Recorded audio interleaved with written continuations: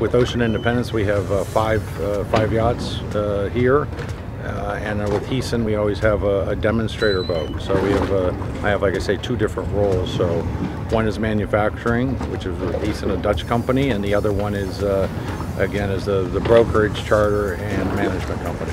This is a boat called Bookends. It was built in 2017, or launched in 2017, and we just put it on the market a couple of weeks ago prior to the show.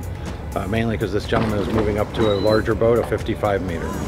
The two big shows are this show and the Fort Lauderdale Boat Show. Are the two big shows for the large yacht brokers and the builders. So those are the two primary shows in the world. Then you obviously have Dubai, Singapore, Cannes, Palm Beach. But the two primary shows are Monaco at the end of September, and then the beginning of November, Fort Lauderdale. Seeing a lot of evolution of the industry. It's changed over the years. Boats have gotten bigger. It's gotten more sophisticated, more management, more regulations. Certainly bigger yachts. This show wasn't ever here. It started actually in Nice. It's a great environment. I mean, it's a selling center. The south of France and South Florida, the two selling centers. If you're purchasing a custom or a yacht in general, you're probably looking at boats in one of those two locations.